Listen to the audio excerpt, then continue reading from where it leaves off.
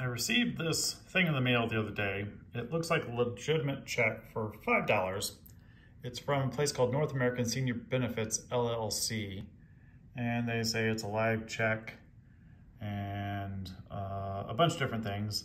It's basically an offer from what I can tell. And I've researched a little bit. It looks like a legitimate offer whereby they give you $5 in the hopes that you'll cash it, and then they will reach out to you and attempt to sell you some type of insurance. I believe it's something like a burial insurance, but they may want to increase it to something else.